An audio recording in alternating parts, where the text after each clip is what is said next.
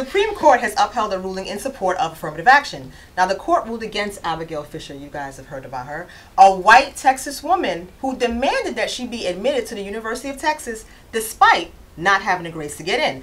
Now, Fisher challenged the university's affirmative action policy, but conservative Justice Anthony Kennedy, which was surprising, sided with the liberal side of the court, and he said, quote, "A university is in large part defined by those intangible qualities which are incapable of objective measurement, but which make for greatness. Considerable deference is owed to a university in defining those intangible characteristics, like student body diversity, that are essential to its identity and educational mission." Now, Black Twitter agreed and blew up Twitter with the hashtag Becky with the bad grades. So yeah, Abigail Fisher is going down in history as Becky with the bad grades. What's the 411 entertainment?